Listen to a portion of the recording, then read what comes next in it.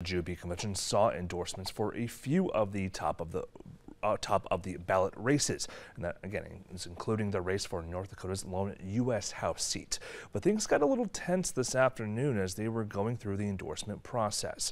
Valley News Team's Zachary Wyand was there and gives us a closer look.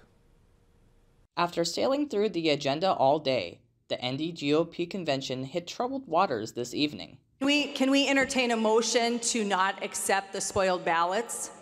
Do we have the stomach for that? Madam Chair. It started when it became time to endorse a candidate for the U.S. House. Both Julie Fedorchak and Alex Balazs found themselves nominated, triggering a ballot vote from the delegates that were present. However, it wasn't going to be that easy. 16, Alex Balazs. 6, Julie Fedorchak. 3 spoiled. A mass of delegates wrote in Rick Becker, who isn't eligible for the endorsement due to party rules.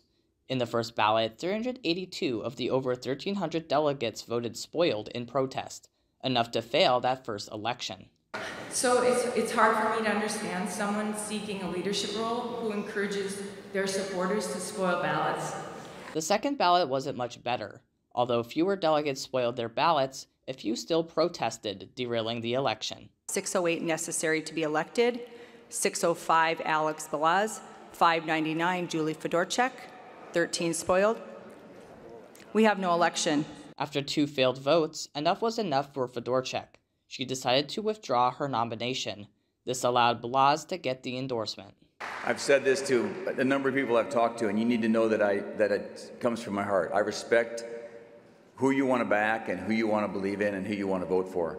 So the next 2 months, I'll get my truck, you've seen it out there, and I'll get the dog and my wife, and we'll come see you, and we'll see if we can't burn your vote in June.